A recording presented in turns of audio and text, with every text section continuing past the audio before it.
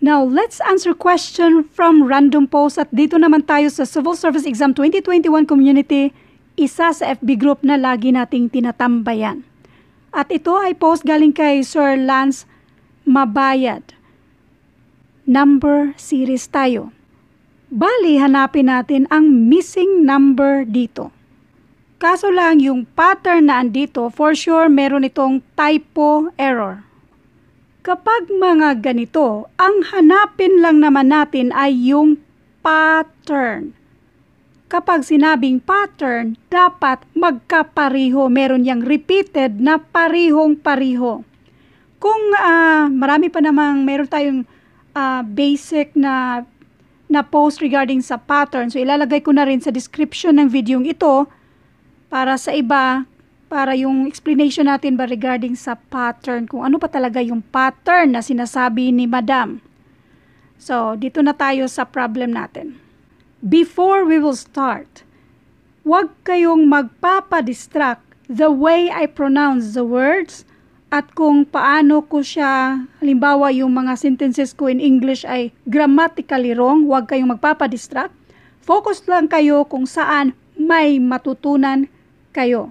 Otherwise, kung nandito kayo para i-correct yung mga mali natin, lalong-lalo na kung paano ko siya sinabi ba in English ba, so pwede kayong mag-comment at panuorin nyo na lang din yung lahat ng mga videos ko kasi malamang sa malamang lahat ng mga videos ko meron yung mga mali. So anyway, dito na tayo sa problem natin. I-rewrite muna natin. 8, 10, 14, 18, at ito yung hinahanap natin. Next, meron tayong 34, 50, 66. Now, obviously, kunin na lang natin yung difference dito.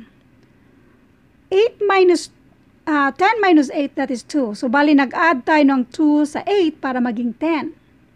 Ito naman, obviously, nag-add tayo ng 4 sa 10 para maging 14.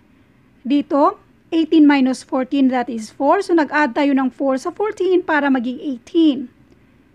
Ito ay hindi pa natin alam. So, dito muna tayo sa 50 minus 34, and that is 16. So, bali nag-add tayo ng 16 sa 34 para maging 50. 66 minus 50, and that is 16 ulit. So, nag-add tayo ng 16 sa 50 para maging 66. Now, ang problema kung ilan kaya ang i-add natin dito sa 18 para makuha natin yung sagot at yung sagot i-add natin para makuha natin yung 34. Ilan kaya ang i-add natin?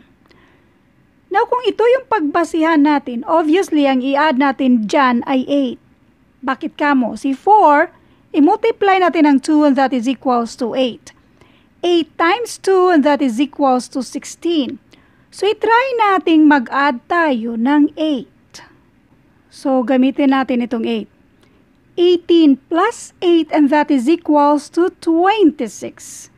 Try nating i-add ulit ang 8 sa 26 kung 34 ba. 26 plus 8 and that is exactly 34.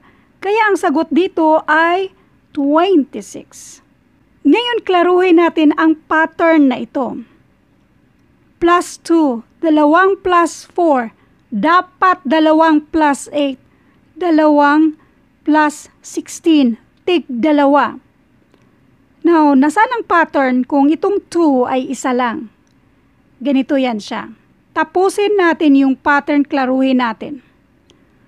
Itong 2 ay half sa 4, so therefore, mag-times tayo ng 2 sa 2 para maging 4.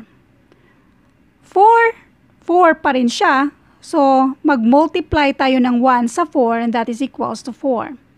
Next, si 4 ay half sa 8, so mag-multiply tayo ng 2 sa 4 para maging 8. Obviously, yung isa naman ay mag-multiply tayo ng 1, ito naman, again mag-multiply tayo ng 2, then mag-multiply tayo ng 1.